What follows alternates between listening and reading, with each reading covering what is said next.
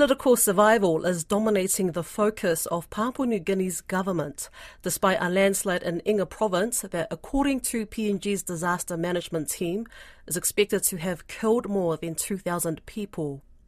In the weekend, 18 members of parliament shifted their allegiance to the opposition, including a few ministers. Our correspondent in PNG, Scott Waire, says although he's unsure of exact numbers, there is a threat to the government. He told Caleb Fotheringham all the attention is now on the looming vote of no confidence against Prime Minister James Marape. James Marape and the government, the current government, have also gone on social media. They've posted pictures showing that they still have the numbers and that the Prime Minister is confident that he will remain in power.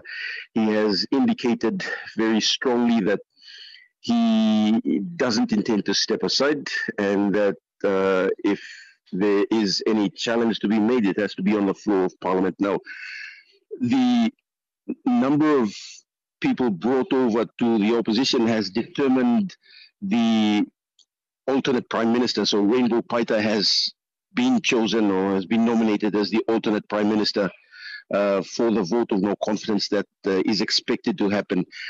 And that has meant that yesterday there would have been a vote of no confidence, but because of the change in the alternate Prime Minister candidate, the opposition had to file another motion naming Rainbow Paita as the alternate Prime Minister candidate for the opposition. So that is where we're at right now. Has there been any indication of when this vote of no confidence will take place? Possibly. I don't think it'll happen this week. I mean, much of the week has been spent already. It may be in the next sitting of Parliament. I'm yet to find out when.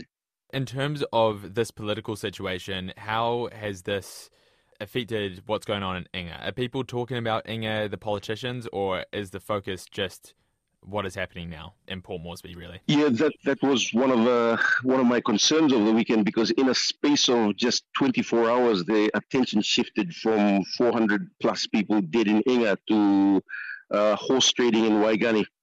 So the attention both on social media and in the discussions that are happening in public and on the floor of Parliament, all of that attention just shifted from Inga to the vote of no confidence. I was speaking to a few government ministers, just asking them if how this was going to impact on the service delivery and how this was going to impact on the relief work that was happening in Inga. So one of them said that instructions had been given to the Defence Minister to coordinate the relief work via the Defence Force and police and the National Disaster Operations, because the National Disaster Operations come under the Defence Force. But he said, I am concerned that the attention has shifted, but we're hopeful that things will work out positively and that work will be done to help the people in Inga. Are people on the ground thinking this is pretty bad taste? I can't really say. I haven't been able to assess how people are feeling right now yet. But generally, you can expect some kind of sentiment like that with attention shifted. People in Port Moresby not really affected by the situation in Inga, but people in the province would be quite concerned that attention has shifted from them to Waigani politics. Yeah, do you think this could affect the politicians' long-term survival? You know, obviously they're fighting for it at the moment, but it seems like maybe it's a bit short-focused.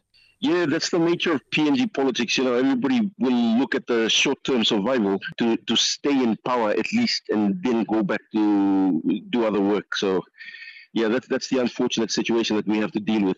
Has there been any discussion of putting this on pause while the Inga situation gets dealt with? Highly unlikely. Highly unlikely. There's nobody's talking about Inga right now. It's just all political survival.